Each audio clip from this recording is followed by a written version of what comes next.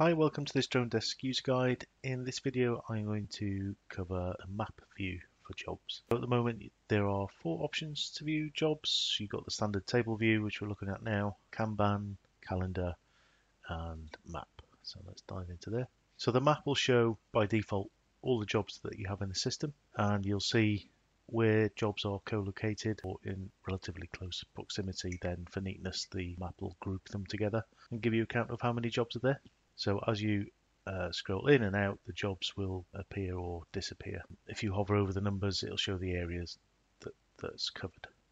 And then as you get down to individual job level, they split out into individual icons, which you can then click on and view the job details. So you get the plan date, the next action date, the status, and then a bit of information about the client. And they will include a manage job link. So if you click the link, you'll go straight to that job in manage job view, so you can make any changes that you need to.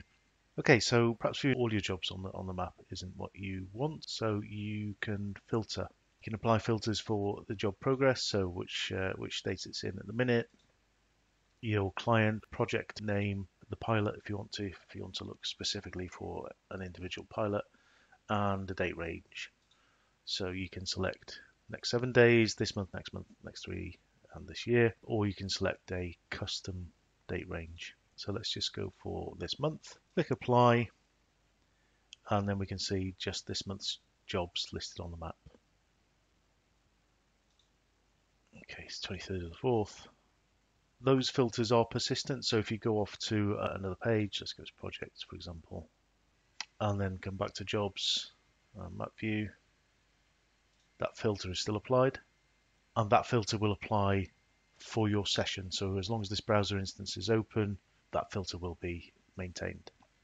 If you want to clear the filter and see all jobs once again, then just click reset.